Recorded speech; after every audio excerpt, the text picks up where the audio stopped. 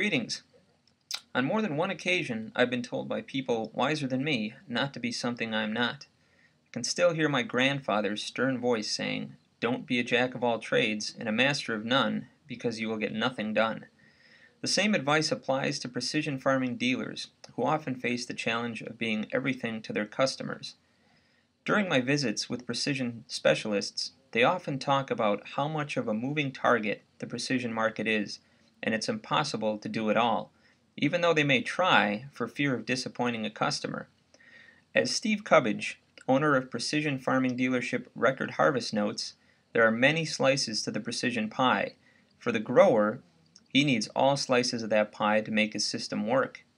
But precision farming dealers run the risk of trying to eat the entire pie themselves, says Cubbage, when in some cases they should rely on a customer's network of support. Agronomist, seed and fertilizer dealer, and even crop insurance agent to provide the most productive solutions. In other words, precision farming dealers should stick to what they're good at and not be something they aren't.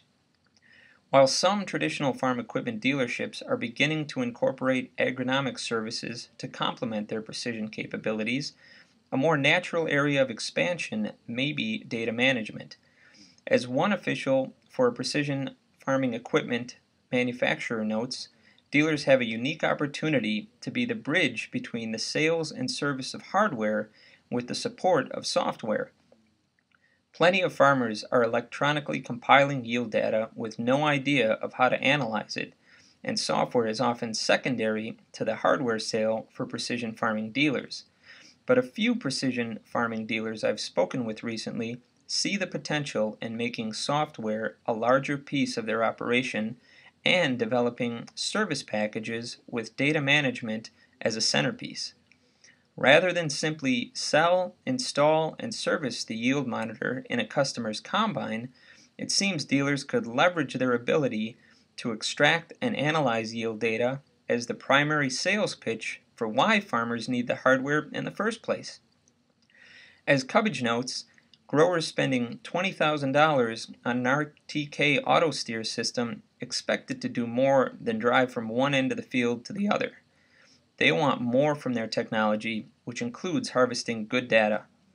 No one should know more about how to get data in and out of hardware than the people that sold it to them, Cubbage says. This is an opportunity for value-added services at the dealer level. How rapidly precision farming dealers embrace the data management remains to be seen, but Cubbage will share his data management experience at the first ever Dealership Mind Summit this January, co-sponsored by Farm Equipment Magazine. It's safe to say not every precision farming dealer is going to have an appetite for data management, and some may even bite off more than they can chew. But for those willing and able to provide a comprehensive solution to support precision hardware sales, they won't go hungry. Until next time.